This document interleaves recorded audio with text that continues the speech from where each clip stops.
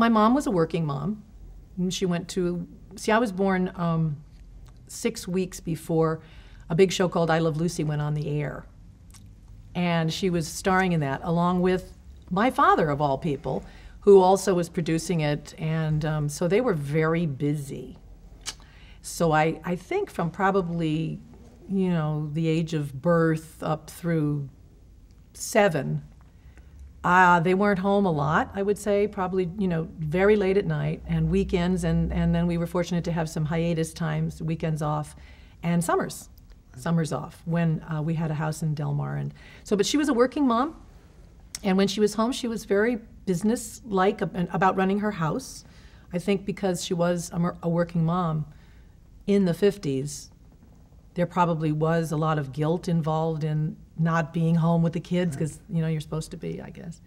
And she played a very funny person in her show, very crazy, outrageous person, and all my friends used to think that my mother was really like that, but at home, of course, she wasn't like that at all. She's very responsible, took care of business. She worried a lot about her household, you know, and how the kids were being taken care of, and whether the garage was being cleaned out and the homework was being done. And she fashioned herself as a homemaker of sorts, like really enjoyed when she could get in the kitchen and make chicken and dumplings or something, but there wasn't a whole lot of time for that. So, but that was my earliest memory of my mother, was that she worked. My mother got into show business when she was very young. She left Jamestown, New York, where she was born, and she went to New York City, and she tried to take acting lessons, and they sent her home. They said she had no talent, and her mother was wasting her money. And she stayed in Jamestown a few more years and did little plays here and there, but she was always acting out, always pretending, always putting on little plays in the backyard, much like me when I was a kid, actually. And eventually, her mother said, "Oh, go on. You know you want to be in New York. Go back." And she helped her. She paid her way, and she became a model in New York. And one day, after being a very good model for Hattie Carnegie and others, she got a great break, and she took the place of somebody on the way to Hollywood whose mother wouldn't let them go to Hollywood, and she went with the Goldwyn girls and made a movie called Roman Scandals with Eddie Cantor, and she was only out of work 24 hours the rest of her life. My dad was born in Santiago, Cuba, in 1917, and his father was the mayor of the town, and his uncle was the chief of police.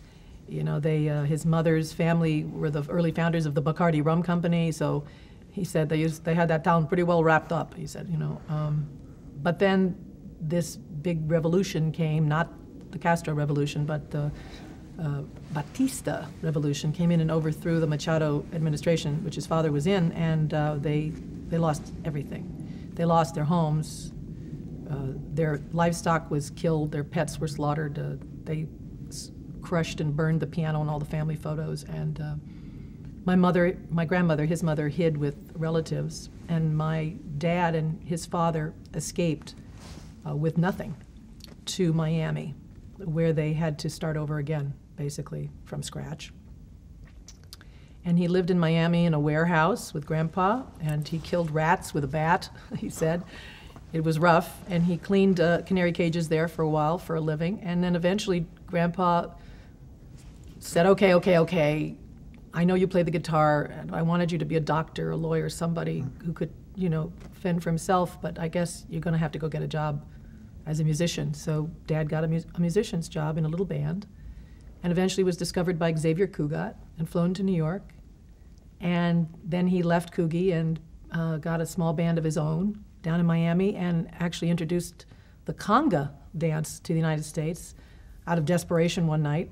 And that really was his ticket. He became quite famous for that, and playing the conga drum and doing this conga dance and the conga line. And then he went back to New York. They named a club La Conga after him.